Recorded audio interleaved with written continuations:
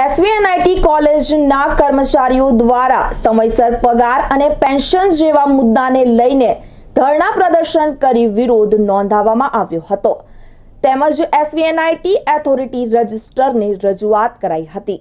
સુરતના પીપલોદ ખાતે આવેલા Sardar Vallabhbhai Patel national institute of ટેકનોલોજીમાં કર્મચારીઓ દ્વારા આજે ધરણા કરવામાં આવ્યા હતા।